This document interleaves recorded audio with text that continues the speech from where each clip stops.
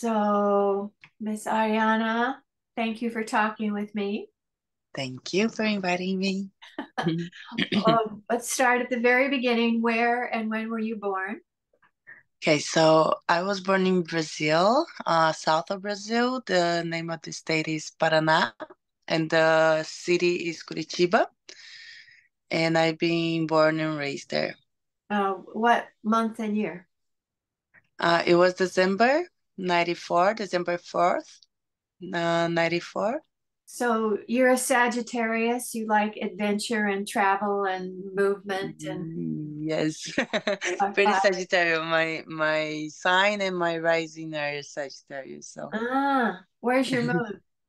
my mom is Capricorn, which brings some balance. Yes, really nice. Yeah. What do you know about the people who were there before your German and Portuguese ancestors came? When did your were they your grandparents, great grandparents? When did they come to Brazil and why? Yeah, so they were escaping from the war and they were in German. Like grandma's side, my mom's side, they came on the ship. So my grandma was born in the ship on the way to here. Wow. Her and her sister, they were twins, but her sister didn't survive. So my grandma did, and the sister, they had to throw the body in the ocean. So I think it was a hard moment for them, like pretty Yes. chaotic. Yeah. So That was before during that, World War II. yeah, And why were they leaving Germany? Because they weren't Jewish. yeah, they weren't Jewish. I don't know exactly. I think they had like some money. They were not poor. They were medium class. They had a restaurant in German, but I think economic talking, they would like be affected. So they decided to go to a place where they could have better chances, I guess. That's more or less what I know. I don't know much. That's pretty much all I know about it. And what about on your father's side that who they My came f- from Portugal? yeah, my father's side is a little like I keep asking, but I don't know, they are not very into their past, I guess. So I know that they have German blood and Portuguese blood, but I had no idea what was going on before they get to Brazil. And I don't even know if my grandpa is first generation. I don't think he's the first generation in Brazil. Maybe he's the second generation in Brazil already. So you're But the fourth generation on your father's side. on my father's side, yeah, and on my mom's side, my grandma is the first generation, my mom and her siblings, and then my generation is the third. Yeah. What do you know about the indigenous people? Like typically what happens is the European settlers bring diseases, they wipe out the indigenous people, Yeah. hardly any remain, people lose history, their culture. What do you know about the indigenous people in your state? Yeah, on my state, I think it was a pretty like similar but not as wild as up north. But like I know that my state and all the south of Brazil is pretty heavy colonized by Europeans, but historically I don't know much like about my state in special. How was it? But I know that south of Brazil is where the bigger white population is in south. That's why we have like a lot of blonde Brazilians there and like white skin. So it's not only German, there's a lot of no, Poland, Poland. Italians, uh, a lot of European colonization there. In when you were in school, did they teach about the history of the indigenous people or not? They did, but in general, like they were colonized by Portuguese people. Pedro Álvares Cabral is the name of the dude. And that's what happens. Like there were indigenous people. They bring their culture. They bought them with stupid stuff. In like they started to colonize for real. Like getting pro- all the organic material, all the riches from the place, all The the like minerals, gold. minerals, gold, everything started to colonize the culture and started to repress them. And little by little, the culture was kind of dying, and like white men just took over. Do you know the names of the indigenous people in your state? On my stay, uh, Because I don't now people will say, this is the KZFR radio station, and we're on the traditional land of the Machuca people. Yeah, there is like there's a lot of names. The only one that I can remember now is Tupiniquí people, which is I guess is from my state, but it's just something that it's cool. They teach it, but it's not enough to the student learn. Like just pretty basics, and like even in school I never really get that much. The school never really got my attention. So it's pretty much like 90% that I learned in the school, I don't even remember. Mm-hmm. Yeah. What about the from another direction? New people came to Brazil from Africa. They were brought in to work on the fields and to mine and that kind of thing. What, and so a large percent of Brazilians are people of color because of the Africans, right? Yeah. Yeah. So that happens more. It happens all over the country, but it happens more up north, like Bahia, Salvador, all the states up north. We have a lot of like, I think Brazil is like the second or the third country with more like a lot of colored people. And but that happens up north because all the shippings, yeah, the big boats, Yeah, shipping.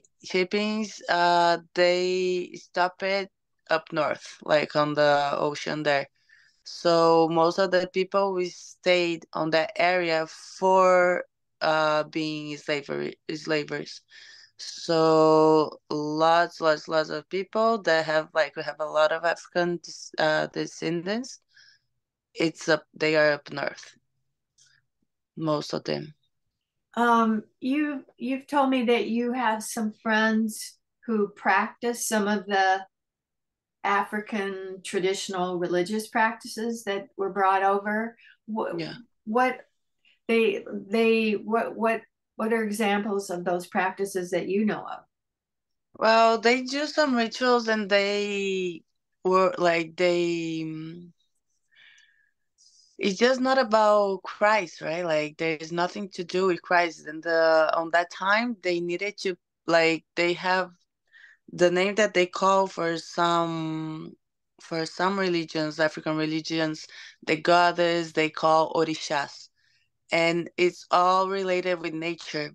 So like back at the time, they they couldn't worship their goddess because the church, Catholic Church, would like not allow it. So to them to keep worshiping their goddess, they needed to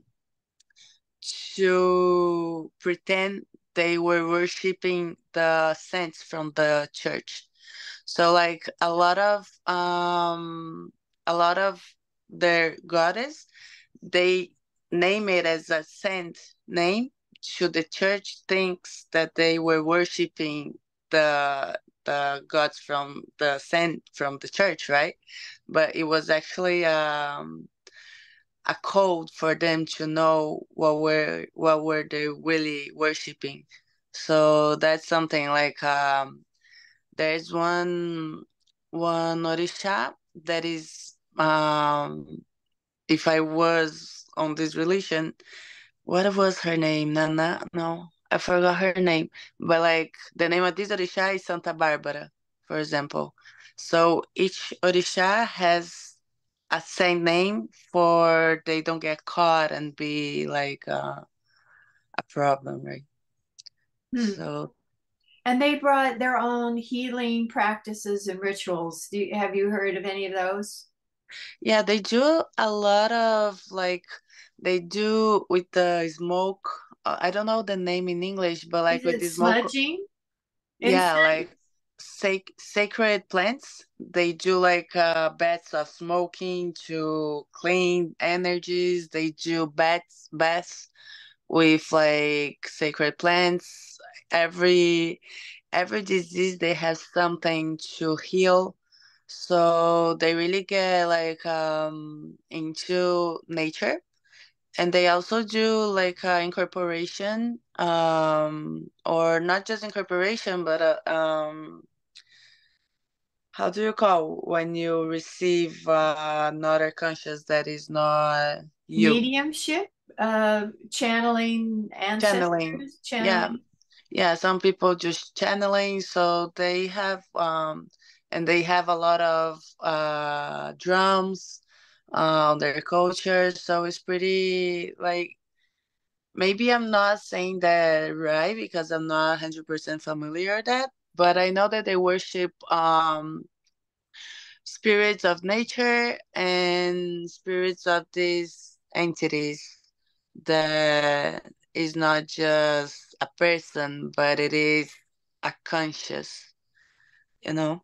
What So, about ancestors? A lot of indigenous people really respect the elders that are living and communicate a lot with the ancestors for help and to help them. yeah, well, for sure they respect that and they get in touch, but I'm not the best person Yeah, to say for sure, but yeah, like they have this not in a bad way of the word, but hierarch, hierarchy. yeah, like they really respected the old ones. Like the old ones really have like they admire these people, they respect these people, they listen to these people because they know that they have experienced more than them, and they share wisdom. So they're really respected on their environment. Mm, mm. Your religious training was totally different. Your parents were both Baptists. Yeah, so my parents, they when I was a little kid, when I born, they were Catholic. But Uh-huh. this kind of Catholic that they just say they're Catholic because they were teachers to say that, but they didn't practice it anything. But when I was born, I was how do you say when you were born and they Baptize you? yeah, they baptized me in the Catholic Church, but I never been after when I grew a little bit, never been into a Catholic church. But my parents, it was first my dad. My dad converted as a Christian when I was around 6 years old, and my mom ended up converting also because of my dad, I guess. Like she was doing the thing because of him, but she never really. Well, right now she says she's a Christian, but she's not a practice. She doesn't practice it much. My dad is still a Christian, and he raised me as a Christian and all this. So I emailed you that some notes on a Baptist, Southern Baptist preacher in the U.S. And I wanted to see if if if if we look over the list, is it all familiar? Like he says, the Bible should believe literally. So if it says the world was made in 6 days, dude, They believe it's it. made in 6 days. Yeah, that's that was a big point for me when I start to wonder, and I start to get older and start to be like they take everything literal. So when they say that the world was created in 6 days, they believe it. When they say that Moses opened the sea and passed through in the middle, they believe it. They believe it like literally what the Bible says. And for me, that was always a big point because on my mind, it was already like probably this is a story, but just like, how can I say, a myth that we use as humans to tell stories and bring a symbolism from that. And I always had this kind of thing on my mind, but when I started to bring it up, those themes, they were like, "That's true, and you should believe it." Like you shouldn't be thinking about this. You know, so they completely do believe it is literal. How old were you when you started questioning? Do you remember? Yeah, I think I was around 13 to 15, 14 maybe. It got like before I was pretty much following the rules because there was no option, right? And then as this age 12, 13, 14, I start to question a little more because I remember we had those dominical classes. I don't know how do you guys call it, but like on the Baptist tradition in Brazil at least, every Sunday morning they have like a biblical school where you Yeah, go to classes with people on your age and you learn about the Bible and stuff. yeah. We just call it Sunday school. Yeah, Sunday school. So they had this, and it was just people on my age, right? And then start to talk. And I remember it wasn't like most of the time I didn't want to be there, but got in the point that I just accepted, like I have to be here anyway. And it wasn't bad. Like I remember some teachers, they were pretty cool, like and open to open discussions and like talking about it. They wanted to listen what we had to say. But the thing was that nobody ever bring like it was pretty hard to someone brings a point like confronting. So we just have those discuss like we just talk about stuff, but always agreeing with what was said. Never bring a different point of view. And I remember that as a teenager, like I was confronting more because all these. I remember that I was pretty into like not being racist or not being like sexual against like gay people, for example. And I remember that they used to say like, yeah, we have to love everyone the way they are, but it's not right to be a gay person. Like we have to treat them well, and we have to have love for them, but it's not right.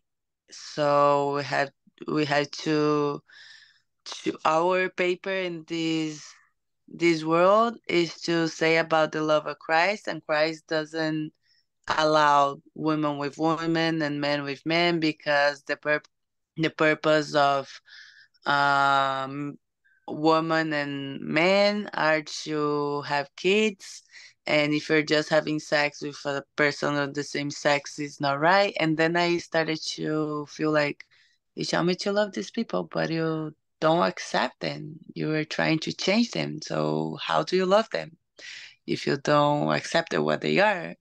And then it was pretty confusing in my mind. how I'm gonna bring a gay friend to here if you guys don't accept this person, you know? So for me, it was pretty confusing. Like they wanted to love them, but if I have a gay friend and this person doesn't feel welcome here, so I cannot be her friend anymore. Like, what are you guys talking, you know? So it started like this when I started to feel like I don't get it, you know, like doesn't make much sense for me.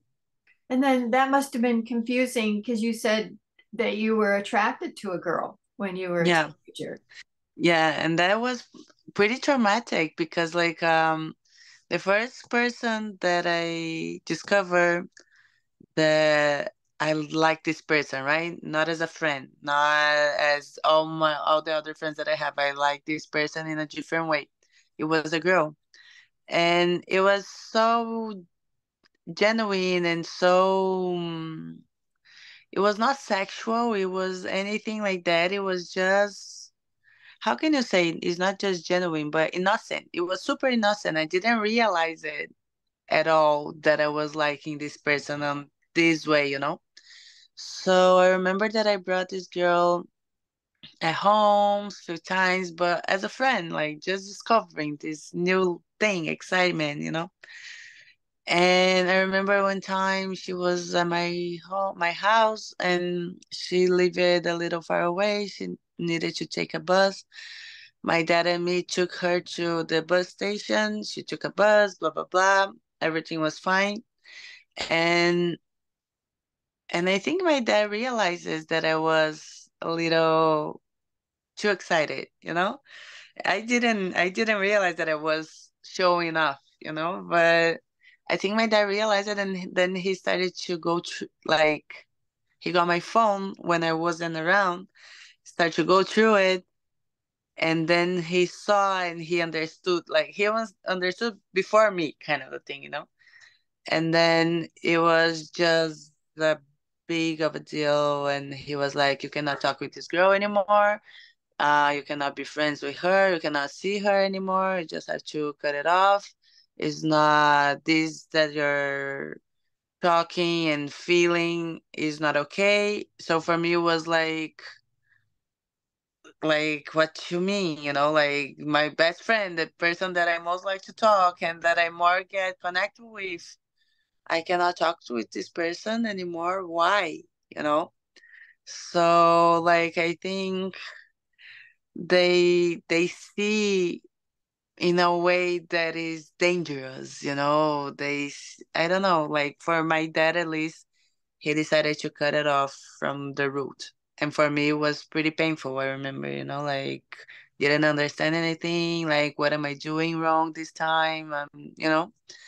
And he didn't talk, like it was not open conversation. It was just like that's what it is, accept it, don't cry, and life moves on, you know. So I just had to deal with that, like okay, I guess, like, and little by little forget about it, you know. That was harsh. Yeah. Yeah, yeah, for a girl, for like a young little girl that didn't get it what was going on, it was pretty strong. In the Southern Baptists say no women clergy. The American Baptists, another group of Baptists in the US, say okay to have women clergy. What did your group of Baptists say about women as pastors? They don't allow it. Like sometimes the woman can say some stuff, you know? Sometimes they open up for women, but not as a leader. Like they don't see it that a woman can be a leader of a church, for example. Like the wife of the pastor, she she kind of take care of the other women's, you know, like leader of the women's, but not a how do you call a pastor? A woman that is a pastor? A clergy person or pastor, Clergy. minister, Yeah, but Baptists say pastor. yeah. So they don't open space for women to Yeah, be a leader. Yeah, right. does that Do happen?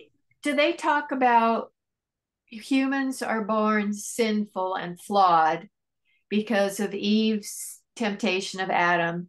So women are somehow lesser, and we're all inherently sinful. Yeah. Yeah, that's pretty much what it is.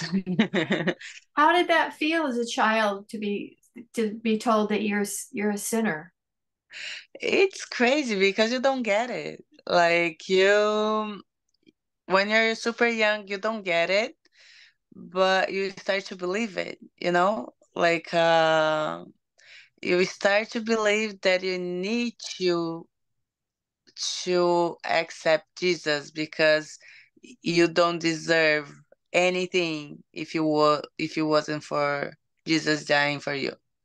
So it's kind of you have to do it. And if even if you don't feel anything or if you don't understand anything, you accept Jesus because you don't want to go to hell, right? Like, No.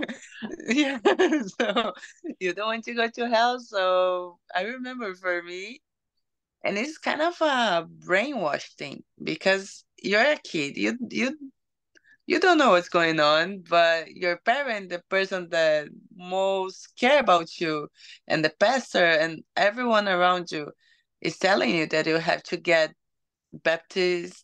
Baptized. Yeah, baptized, and how much Jesus loves you, and how good is Jesus, and then we born humans and we born sins already. We born dirty. We born like we don't deserve anything. Like you're a worm, like something that doesn't have any value, you know? And these people are telling you that you should accept Jesus and you should get baptized. And you don't think about to say no, you know, like it's not an option. Because Yeah. if you say no, or if you don't feel ready, you just don't tell them, look, I'm not ready. I don't know if I want to do that. You just do it because it's a tradition. And everybody gets so excited that you accept Jesus finally, you know? Now you're mature enough to accept Jesus, but that actually is just it's a lie that they believe it, you know? They believe it that you're ready to accept Jesus, but actually you're just being doing what the only option for you is to accept Jesus, I guess. How old were So you when you were baptized in the Baptist church?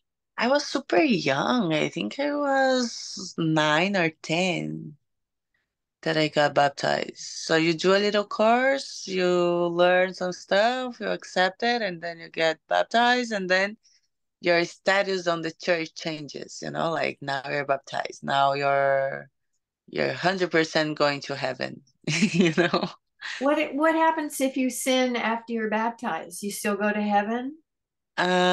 You have to you have to assume kind of thing that you're the worst. You do that because you're weak, you know, you're pretty weak. So it was the devil that tries you when you fall into it. So we're here to honor Jesus and you want to get better for Jesus. So I'll do everything I can to fight against my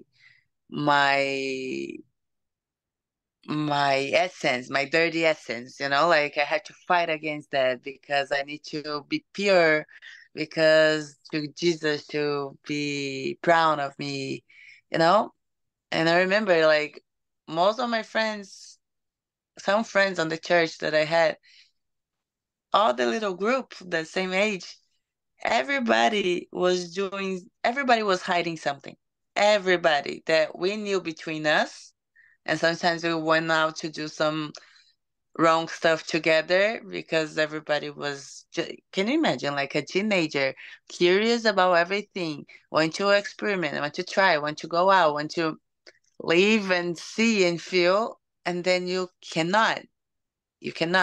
So sometimes my some friends got caught doing some stuff and I got caught doing some stuff, and it's the worst. They treat you like you're like a disease, you know, like they What were treat you you. doing, may I ask? I was drinking a lot. Like I used to go out, tell my dad that I was doing something that it was allowed. go out to find some other friends, get drunk, super drunk, and then your dad got catch you, you know? Just teenager stuff, you know? You're just curious. And some other friends, they were like getting an affair, kissing each other, and you cannot do it because you gotta be a virgin to get married, to Jesus get proud of you, and you know? So smoking weed, just these things, teenager things that teenagers do, you know? So for me, my dad caught me. He didn't got me many times because I was pretty good pretending. You know?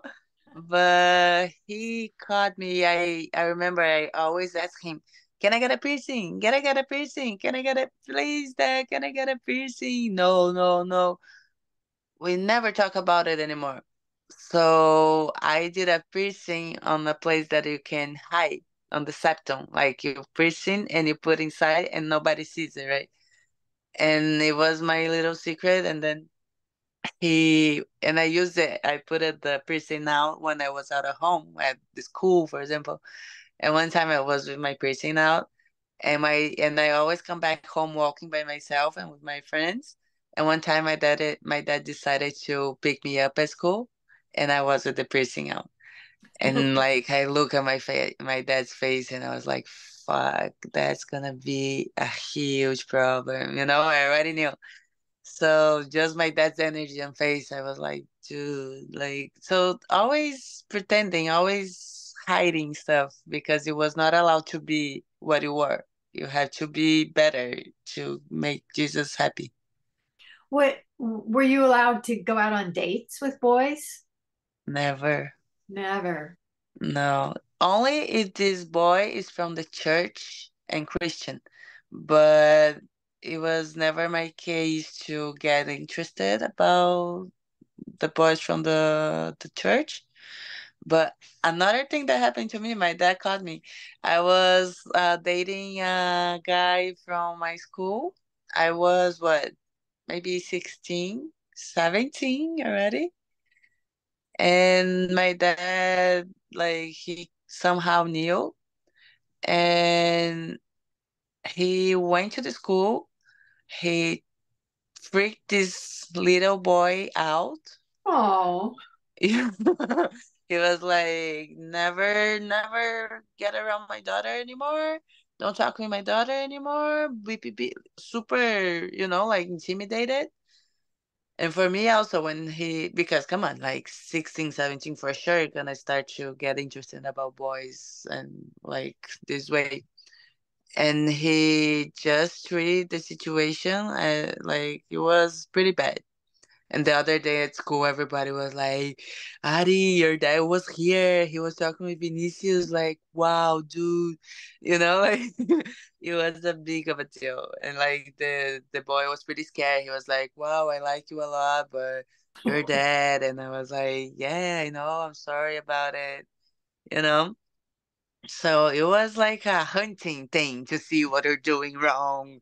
And then they're going to catch you. And then you're going to go to church and ask for like, pray to Jesus to forgive you because you were the worst, like oh gosh. yeah, it was pretty That's a much like lot this. to work through.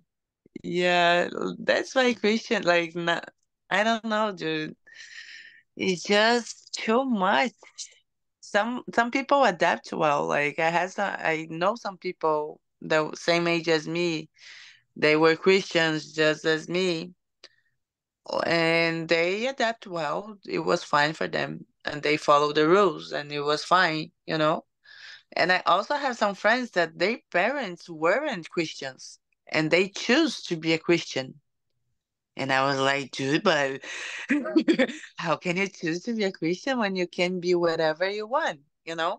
But their perspective were different because their parents were not forcing them to do something.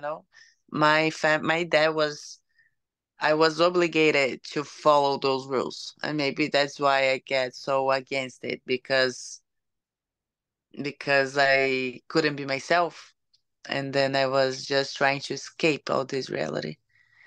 So your dad was the enforcer. What was the role of your mother in My your mother, she also, like, when my parents got divorced, she didn't really come, like, she come back for the church little sometimes, but she didn't follow through this way. She still believes in, like, she still believes in Jesus Christ, and she believes this and that, but she's pretty open. Like, she's open for spirituality in general, but I think it's just a mindset thing. She got it. The Christian is to say that she's a Christian because it's what she knows better. But she's not really a Christian person. Like, she's open for other stuff. She understands better. She knows other possibilities. She's not just inside of this But box. because you were living with your dad after you Yeah. were 8, not your mom, he was the one who had the most control over Yeah, you. he took control. Yeah, he took control. Like, also my mom, like, now that I got older, I understand better. She wanted to be with me, but my dad never allowed it. Like, you were you decide to divorce, you are leaving, you're not staying, and you're not staying with our daughter.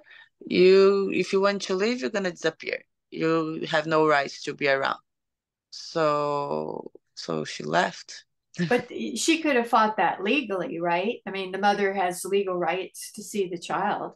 Yeah, but I think at that point it was just a mental, like, I think it was just so much control that she was going mad. She have an um mental strength to keep fighting, to keep fighting. She was just like, dude, okay, like, I'll give up on this because I need to take care of my mental health. And if I keep fighting about it, I won't be able to. Like, he was like, looking now, it was a case of, like, she would kill herself, if she stayed around for more, like, more. It was pretty heavy. And now I see better, right? And back then I couldn't see the big picture, but now I understand better. Do you have any brothers and sisters? I'm the only one. Hmm. So you didn't have anybody to talk to in Talk to. your bedroom. Mm. Mm-mm. And then so they believe in he the pastor says that you should avoid alcohol, drugs, gambling, abortion, stem cell research, um, homosexuality, divorce unless there's infidelity, pornography, cremation, feminism. So that sounds it's all pretty much the same. Yeah. Yeah, 100%. Pretty And heavy. and your dad is still a faithful Baptist churchgoer. He got better, I think. Like, the impression that I have when I talk to him is that he opened up a little bit. He's still pretty, you know, but at least now he can talk a little bit more about subjects. I think when I was a kid, he didn't open up because he didn't want me to get a chance to start to think about myself. So back there, we didn't talk about stuff. It's like, it is what it is. And I remember that some stuff I keep insisting, like, why I cannot get a tattoo? Why I cannot do this? And like, I remember to ask often, and he got just pissed off and it's like, we're never gonna talk about this subject anymore. Never. So just close the door, and I could never ask anything, because it was like a subject that was prohibited at home. So now I think my dad's still pretty like this, but not like in the radical way. I think he got more mature during the time, and now he's more spiritual. He's not Hmm. 100% religious, just religious. Now I can see some, like, he's still Christian, but more as a spiritual energy than a religion energy, you know? Yeah, interesting. But does he Yeah. still go to Baptist church? I remember last time I talked to him, the church that he was, something really bad happened with the pastor. I think they were fighting or something, so the church got kind of split up. And my dad didn't agree with that, so I think he changed it church, but I think he's still going to a Baptist one. Mm. But he changed the one that he used to go since forever. Did he ever get married again? Yeah. So he got married again. It's now it's a long time ago. He took a little while to get married again, But and were then you when at home when he got married? he got married, I was at home, but I was pretty much leaving. So I think he got married.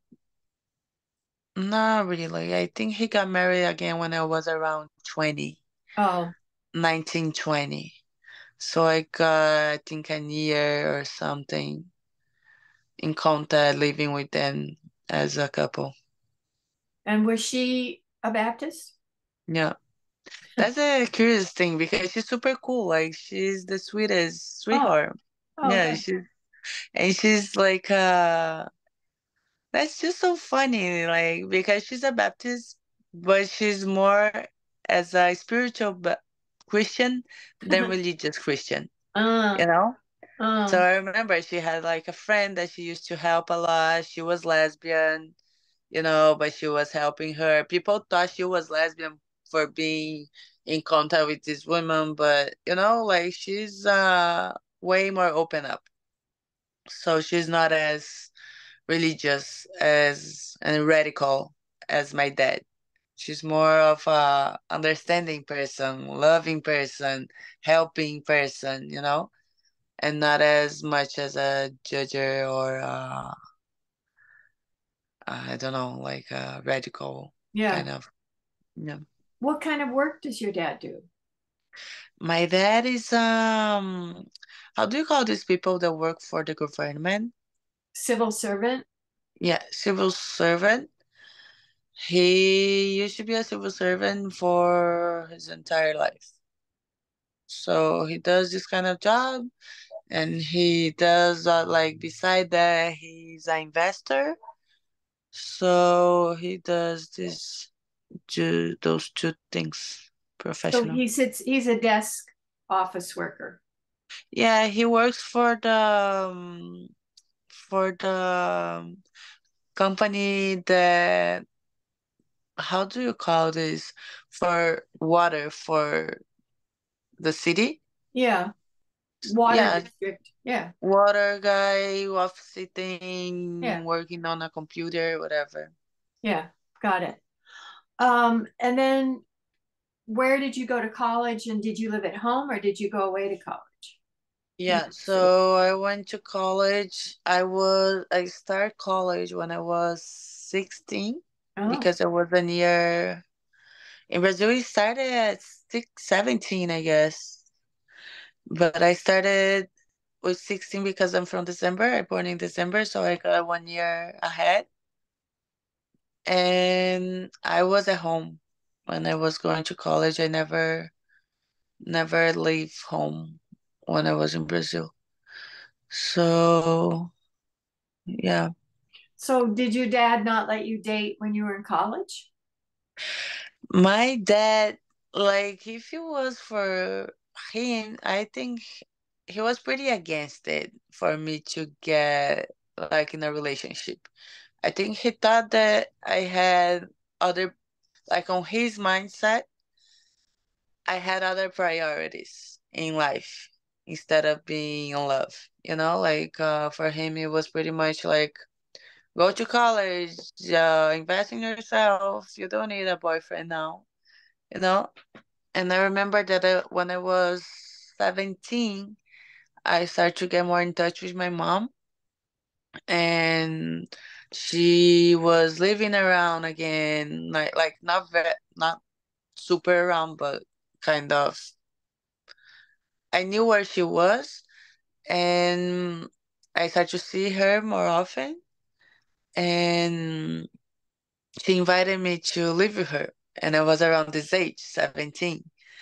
And I was like, yes, please, because I couldn't stand with my dad anymore. Too many like a lot of problems, like everything was a problem.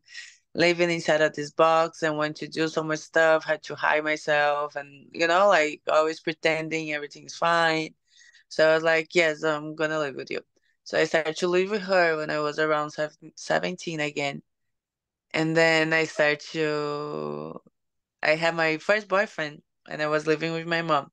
And then I had like freedom, to go on dates, to bring my boyfriend home, to be real. Like, I'm this person. And, like I felt it was like one of the first times that I started to go out and I didn't need to lie about it, like, yeah, I'm out and I'm with those friends in some place and everything was fine, I didn't need to hide anymore. So I started to have a boyfriend at this age. And I'm assuming that you did not go to Baptist church when you lived with your mom. No. It was freedom. Prison. Sometimes my dad like wanted me to go.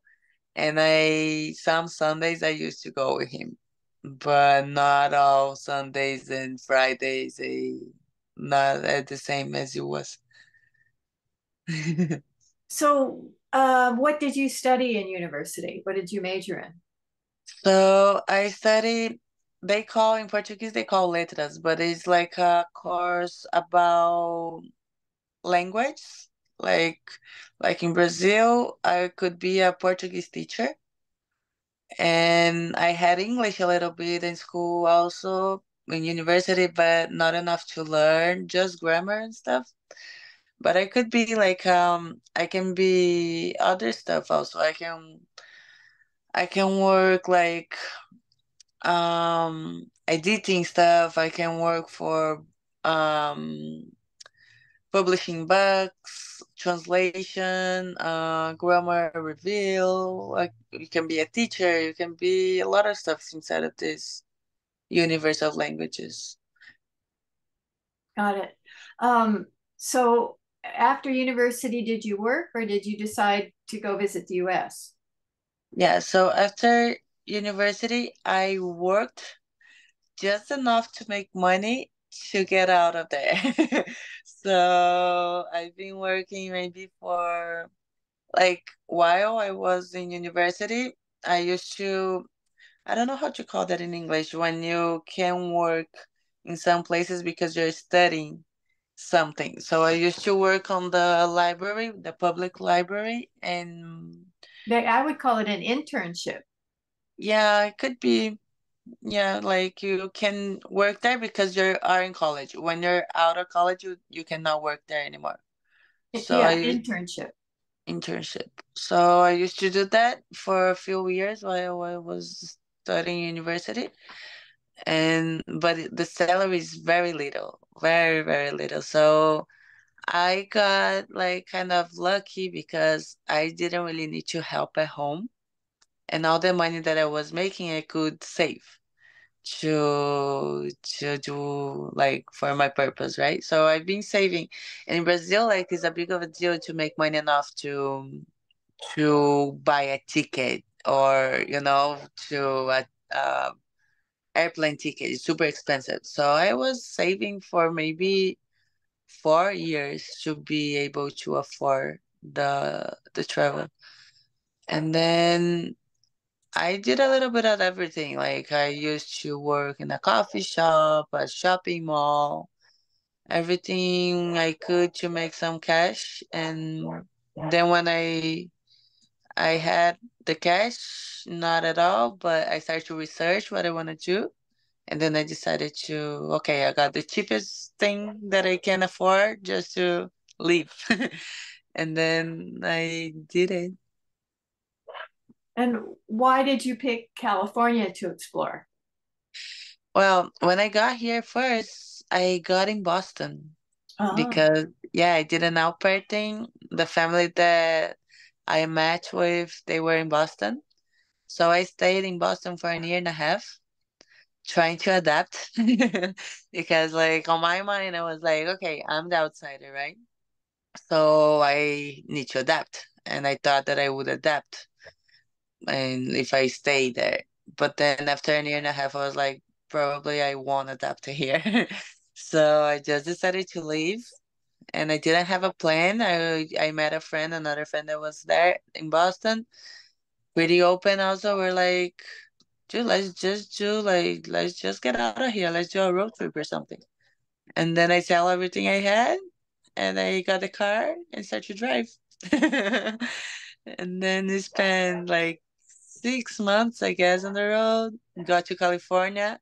The plan was to keep traveling, I guess. We didn't have a plan. We're just going with the flow. And then my friend decided that he needed to come back to Brazil because he had a son and his visa was expiring. He decided to come back and I was in California and I was like, okay, I guess I'll stay around to make some money. Start to work a little bit, start to find people, to meet people. And then I started to just stay in California because it's a super different culture, right? Like East Coast and West Coast is kind of two different universes. Mm, Like culture, weather, everything is so different. mm. It's But more formal, more European there in the East Coast. yeah, East Coast, my theory is because of I think the weather is colder, people are colder, culture is colder. You know, it's not just like it's harder to get into a person and feel like, okay, now we're friends. It's a super slow process for you to get to know someone for real, you know? It doesn't open up. I remember that I had some friends, but all my friends that I had there, or they were Brazilians, or they were from somewhere else that are not from here. But yeah, I just didn't really connect it there. So, how would you explain your spiritual views now? Do you believe in God? Do you believe in karma, reincarnation, nothing? Yeah. Where are you now? So now I do believe we call God, right? But it could be like consciousness or spirit or a force, something. For sure, for me, right? I feel like there is something out there, like creation or there is something. I don't know, we could call God, but I don't have a religion that explains that. For me, it's kind of a mystery that you're gonna try to chase, look for answers, but it's just, it is what it is, you know? Like, I can try to understand and I can try to feel and I can try to, I don't know, to get more in contact with that, but I don't know. I believe in something, but I don't have a religion. Is that nam, no? How Yeah, they, they call it nuns, Nones. There's no. a word for it. Yeah, so They people who have no religion, they call them nuns. yeah. The scholars. How do you deal with years of ingrained guilt, shame, sin, hiding yourself? I mean that those are all your formative years. There was a cloud over you. So Mhm. where are you now in terms of? I can't imagine that it's still not having an effect. Yeah, it's just like for me, it's a journey of knowing myself. Now, after all this, like I left home when I was 22 and now I'm 29. And for me, it was a journey of learning what I am for me. You know, that is not wrong to be this or not wrong to go to that place that you want to. It's not wrong. All these things you think, it's okay too.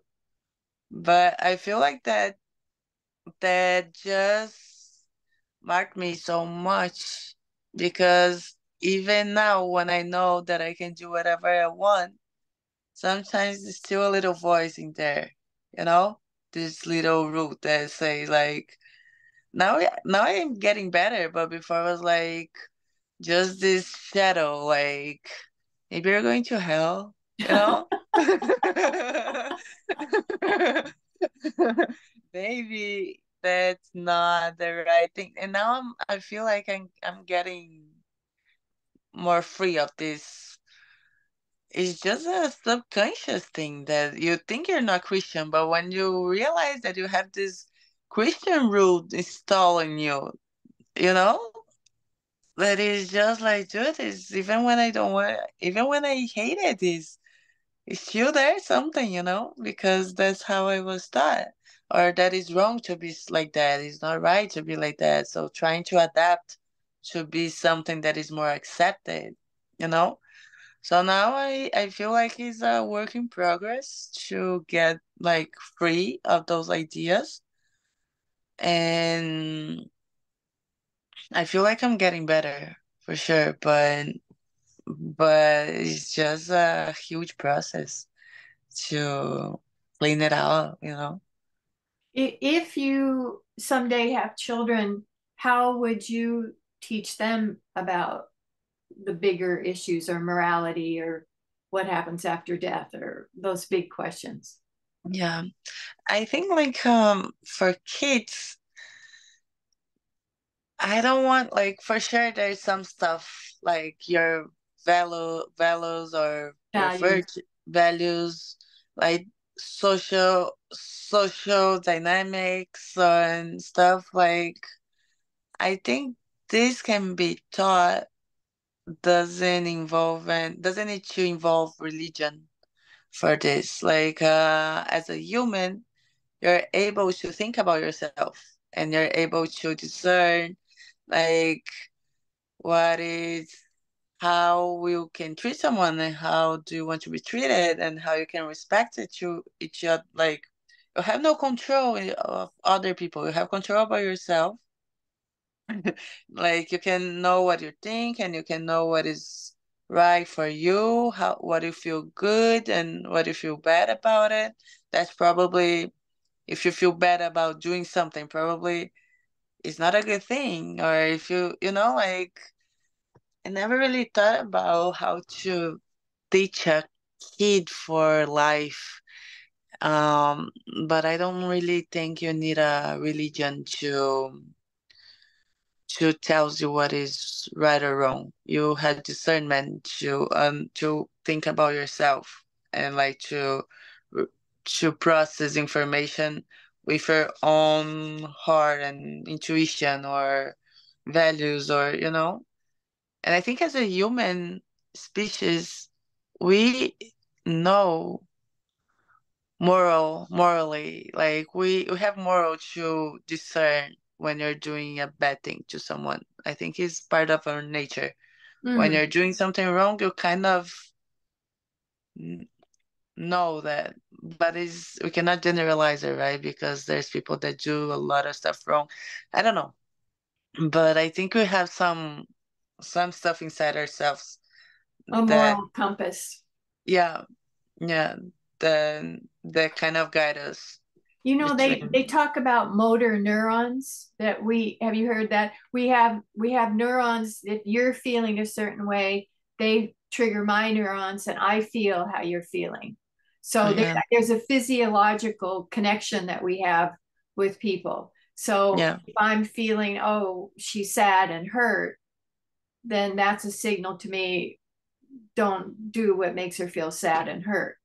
Exactly. You have this condition, right? So a kid, like, it's so interesting to see. There's some experiments. They're testing kids about when they have no parents, no anyone to say anything, and someone lose a candy, drop a candy, and this kid doesn't have no one to say give it back or like it doesn't have no one to say to tell them, but they do the thing. They know it. Like, hey, you let it drop. It's yours. It's not mine. They know it.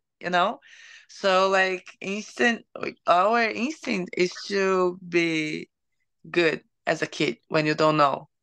You have this thing that you know that already. I think you just start to be like to do in a different way when you start to get older and realize how we can be on the other side also. I don't know. Yeah. You're a young generation Y, a millennial, and then and there's it's similar in a lot of ways, I think, to Generation Z that's in their 20s and upper teens. And sometimes I think, well, I have hope because Y and Z are more liberal, accepting of diversity. They don't care what your skin color is. Um, so I wonder if you think there is hope that Y and Z will make the world better, because right now the world is in a terrible mess of growing Mm. inequality, destroying the environment, wars all over the place. So my question is, do you think there's grounds for hope with youth or not? I want to be positive and believe so. But like looking on my environment, right? Like looking my friends and the people surrounds me, they they are pretty liberal and open, and they don't care about their color, about their religion. But looking like from other environments and other realities of same generation, but other kind of growth, other kind of environments, there is a lot of different ideas also, you know?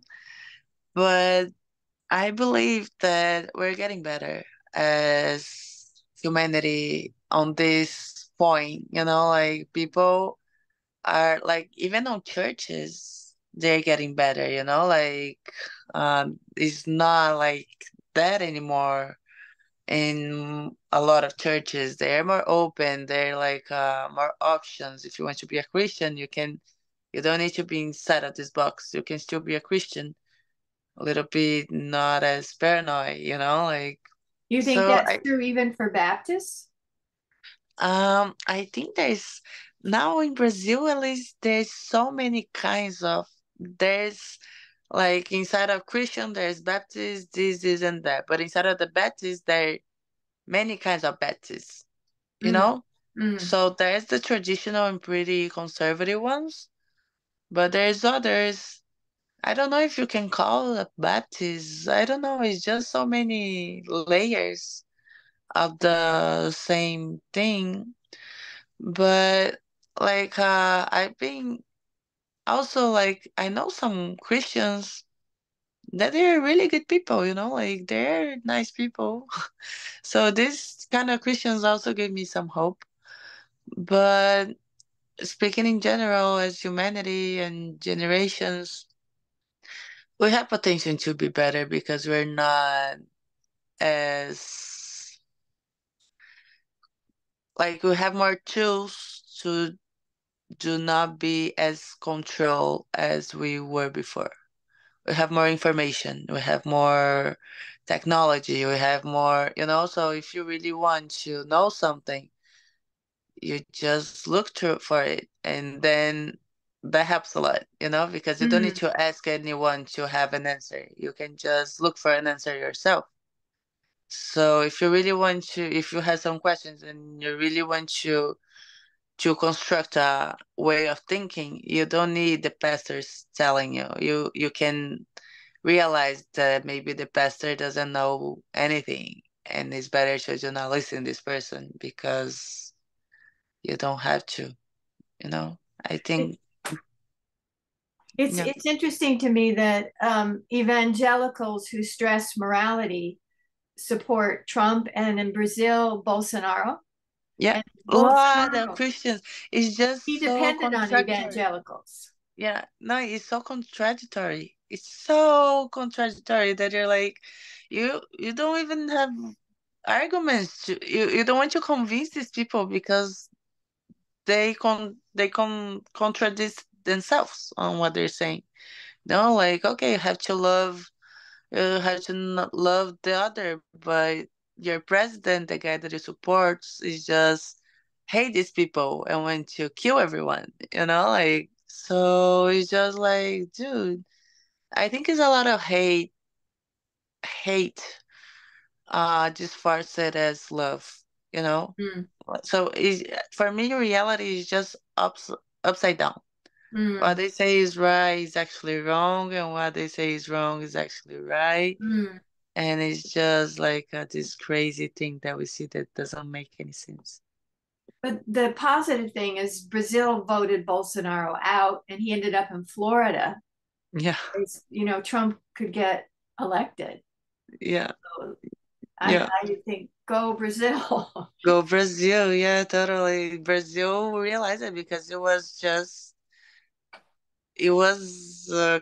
crazy, crazy times with this dude in power. And a lot of people that voted for him understood that they fuck it up and like, okay, I won't do that again. But there's some people that is still like pretty fanatic like about Bolsonaro. There's people that really love this guy, and it's a lot of Christians that really support this guy. So for me, it's just like I don't know, doesn't make any sense. What really got me about Bolsonaro is he has, I think, four sons and a daughter, and he said his daughter was conceived in a moment of his weakness. Can you She's some believe it? kind of like failure in his masculinity. Yeah, yeah, that you say that about your own daughter, that is pretty crazy, right? Yeah, yeah. Like, and these people say that they like women. I think these people are mostly gay, like they admire men so much that they just don't, like they admire a man so much and they don't give space for women for nothing. They just have sex with women. The only thing that they admire they do with women is having sex, but all the rest they reject. So like that's why they hate. For me, my theory, that's why they hate homosexuals so much, because that's pretty much what they want to be, but they don't have the courage to be. And that's the evangelicals you're talking about who don't spend time with women. Yeah, evangelical and Christian in general.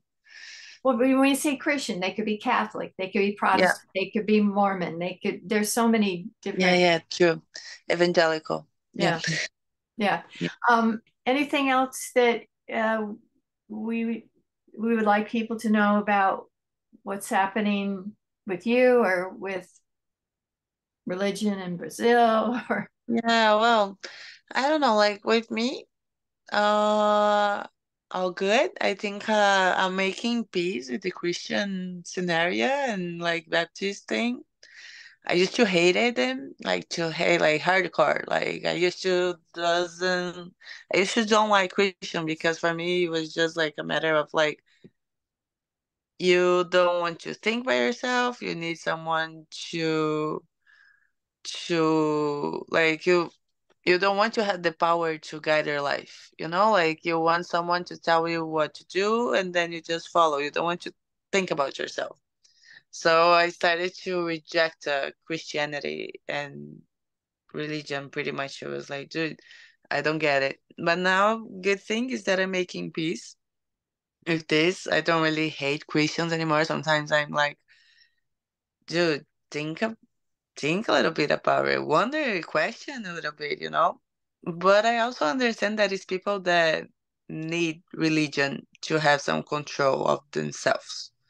Because, mm, like my dad, for example, my dad before that, he was a pretty, like, he have always been a pretty violent guy, alcoholic guy.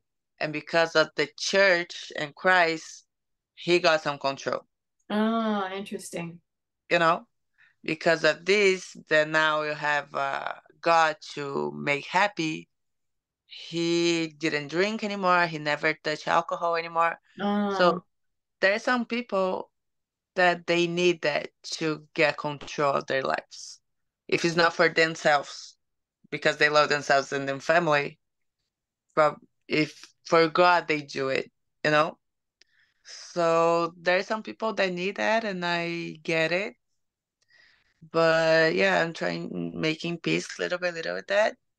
In Brazil, there's all the kinds of Christians, and there's these hardcore people that they say they are Christian, but it's all the opposite. There's nice Christians. There are a lot of religions in Brazil, actually, because it's like so many colonization in Brazil and people from all over the world there. So Brazil is a pretty, well, statistic is pretty Christian, but it's open for other religions also. So yeah, I think that's it for me. Great, great, great. I'm gonna stop recording.